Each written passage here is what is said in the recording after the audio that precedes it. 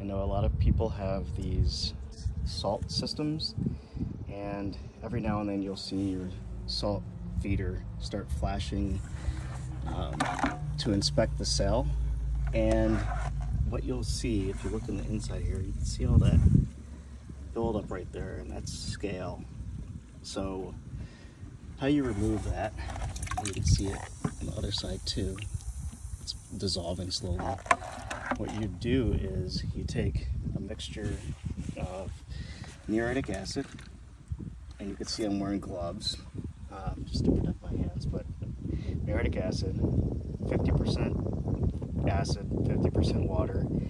Make sure you add the water to the acid, not the acid to the water, and wear gloves just to make sure that your hands don't get burned. But you'll soak this until you start seeing it really start cleaning up, and you see it's kind of bubbling and burning off. But it just takes time.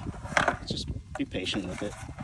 It'll eventually come off, and then you can put your salt feeder back in and you should be good to go. You might see it. It's a little bit hard to detect, but if you see a little bit of what looks like smoke coming out of your chlorine generator while you're doing the acid washing, that's normal.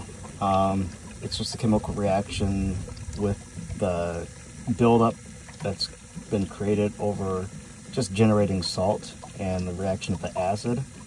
But yeah, do not worry about it. It's normal. So now you can see the salt cell was cleaned all the way through. See all the scale deposits are now gone.